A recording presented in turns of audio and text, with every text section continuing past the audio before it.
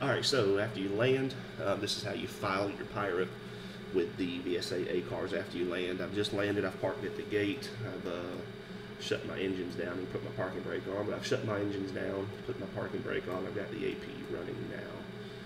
So, which is fine. Engine's got to be shut down, and you got to have your parking brake on. So you come here after you land. So this is the flight that I just flew.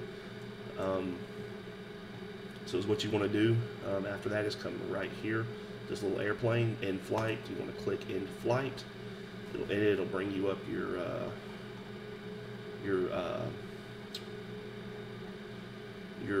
flight plan and everything that's been completed, and go ahead and close it out, and then just hit file flight. So after you hit file flight, let it sit for a few seconds, then you get a success. PIREP has been filed.